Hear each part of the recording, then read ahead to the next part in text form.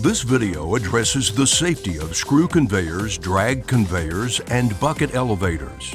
It has been produced by the Conveyor Equipment Manufacturers Association for the express purpose of preventing injuries to people who work around or near conveyor equipment.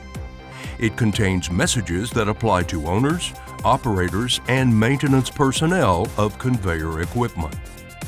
CEMA is a nonprofit organization consisting of leading North American manufacturers and designers of conveying equipment. CEMA standards and publications are produced on a volunteer basis by consensus for the benefit of the conveying industry.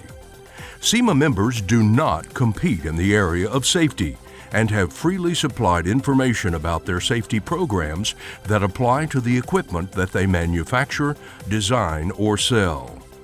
CEMA safety labels are intentionally not copyrighted to promote safe practices in the workplace. Screw conveyors, drag conveyors, and bucket elevators are industrial equipment and must be treated with respect. These conveyors have the ability to save huge amounts of time and labor. However, even small, slow, seemingly harmless conveyors, when misused or if safety rules are ignored, can cause serious injury or death.